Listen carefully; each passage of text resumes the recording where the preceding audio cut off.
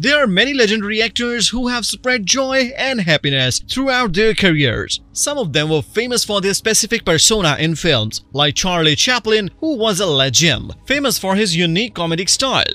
John Wayne, another example, who solidified the concept of traditional cowboys and tough men in Hollywood. Like them, there is another big name who rose from humbling beginnings and dominated the industry with his masculinity. The man we are talking about is a legend who was prominent in establishing the world's longest-running film franchise. This actor also attributes to make the world-famous spy an icon to modern-day cinema. Due to his irresistible blend of charm and grit, he was the kind of man women wanted and men wanted to be. Welcome to our channel, The Film.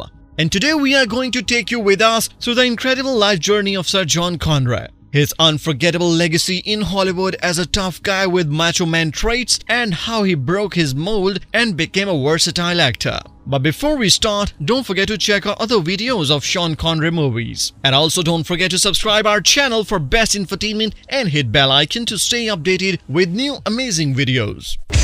He is the ultimate thief. He's the best. The law can't catch him. It's never big enough.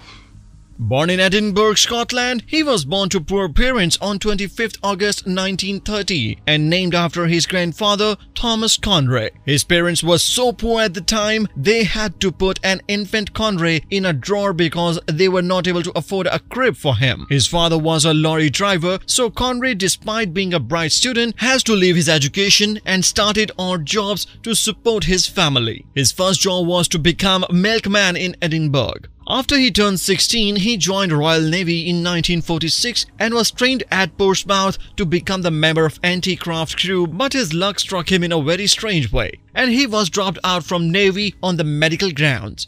After this, when Connery was just 19 years old, he was left with nothing, so he turned into co-op and started doing odd jobs. He worked as a lorry driver, coffin polisher, and as a lifeguard. Connery was a heavy, tall man from start, so it was natural that he was keen to build his body by weightlifting. He was also an avid fan of footballer and played for a local team. At a match, Matt Busby was a scout who was impressed by Connery's physique and power and offered him a chance to play for a Manchester United club. Although very tempted by this offer, Connery rejected this and chose to be an actor, which proved a good decision later in his life. At the age of 23, Connery was financially struggling, so to earn some extra money, he started to work backstage at King's Theatre in 1951. When during a weightlifting competition, he was told about auditions of South Pacific Play and he auditioned for a minor role there. It was the first time when Connery discovered his talent of acting, as destiny played its role to bring him as a young talented actor.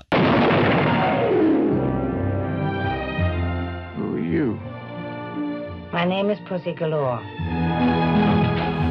And I remember him saying, "Do all fathers think their daughters are so beautiful?" He never said that to me.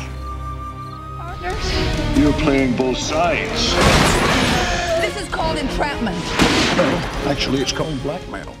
From 1953 to 1957, he was a theatre actor and he was also performing as extra and minor roles in Hollywood. It was 1958 when he landed his first major role against Lana Turner in a British melodrama movie, Another Time, Another Place, 1958. After this, he gained some recognition from directors and producers and was able to secure further film and TV roles from 1958 to 1962. His breakthrough role came in 1962 when he was chosen to play James Bond in first James Bond movie. It is interesting to know that Sir Ian Fleming, the creator and author of 007 books, was unhappy and opposed the idea of Connery being 007. But after the premiere of Dr. No, he became a fan of Connery and he even wrote letters to him praising his acting. It was his charisma and manliness which made him instant popular as 007 and sex symbol among his fans, especially for ladies. Connery played Bond from 1962 to 1967 and all his Bond movies were financial and critical hit.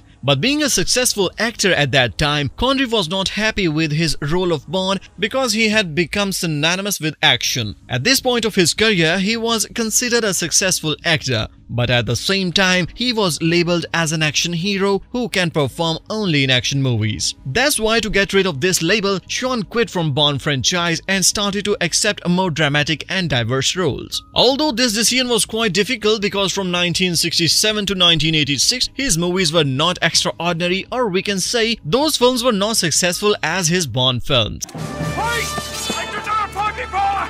Never surrender! Never surrender! Fight! You should never...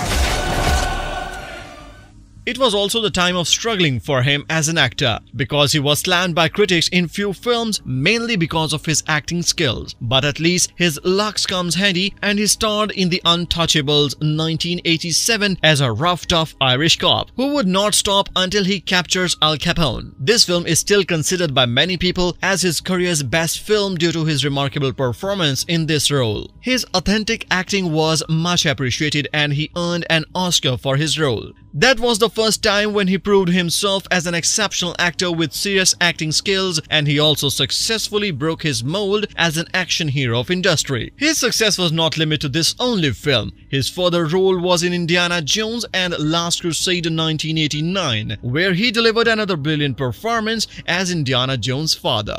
His subsequent super hit films include Hunt for Red October, The Rock, and Entrapment. His last performance was in The Leagues of Extraordinary Men, which was a disappointment. After this film, the legend broke the hearts of his fans when he announced his retirement from industry. His last years were peaceful because he spent the last 10 years with his loved ones in his house. The world heard the news of his death on 31st October 2020, and people mourned for him.